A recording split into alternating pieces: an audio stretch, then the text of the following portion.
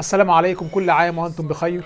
تقبل الله منا ومنكم صالح الأعمال، آمين. لكل شاب وفتاة ومربي ووالد ووالدة إن شاء الله بدءا من الغد وهنا على قناتي تأتيكم سلسلة الإيمان سؤال وجواب، كل يوم حلقة. أمطري غيثا مغيثا نافعا سح خيرا جاء من رب السلسلة من 15 حلقة، 15 حلقة.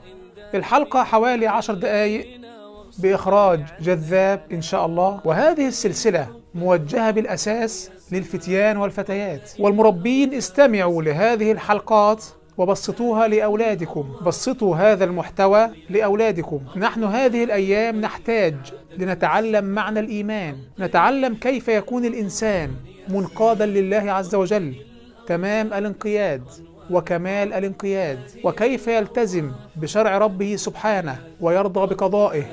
أرضنا بالغيث عادت للصفا، أرسم البسمات فوق شفاهنا، حرك الأشواق كي يحلو اللقاء. ومن أهداف هذه السلسلة بناء العقيدة والنظر في آيات الله عز وجل، آيات الله المسطورة في القرآن الكريم وآيات الله المنظورة في النفس وفي الآفاق، وكيف تقوي هذه الآيات إيماني بالله، كيف تجعلني أؤدي مهمتي الأساسية، مهمتي في هذا الكون، مهمتي التي من أجلها خلقت. فأنا لست في هذا العالم فقط من أجل عمارة الأرض، فالعمارة الفعلية هي عمارة الإيمان، العمارة الإيمانية، وعمارة الأرض تبع لها.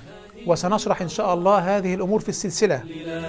أرضنا بالغيث عادت للصفا، رحمة جاءت حديث عهدها. سنشرح أيضا أننا هنا في هذا العالم من أجل التزكية الإيمانية، كيف نتزكى إيمانيا، كيف نصلح أنفسنا، كيف يكون العبد المسلم صالحا، يعرف معنى وجوده في هذا العالم، يعرف غاية وجوده بفعل ما يأمره به الله سبحانه وبالانتهاء عما نهى عنه سبحانه. سنشرح كيف نسلم للنص الشرعي، كيف يسلم الشاب المسلم للنص الشرعي. إذا أمر الله سبحانه بأمر أقول سمعنا وأطعنا. العالم من حولنا يربطنا بكل طريقة وبكل السبل بهذه الدنيا، لا هم له ولا حديث له إلا عن الدنيا. فلا بد أن نحصن أنفسنا، نحصن أبناءنا، نربطهم بالغاية التي من أجلها خلقهم الله عز وجل. قال ربنا سبحانه: